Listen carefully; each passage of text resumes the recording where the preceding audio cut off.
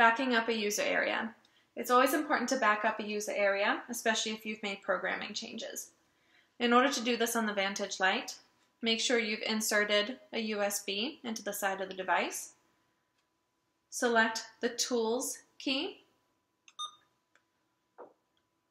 Go to Transfer Memory menu and choose to save one user area.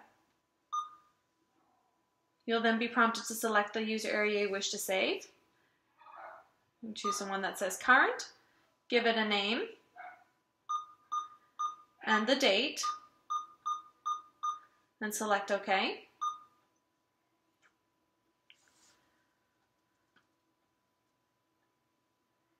The memory will then be transferred from the device onto the USB, and it can then be installed on another system if you're using a loaner or a backup, or it could also be imported into the PAS software for any programming or customization needs, as well as for material development.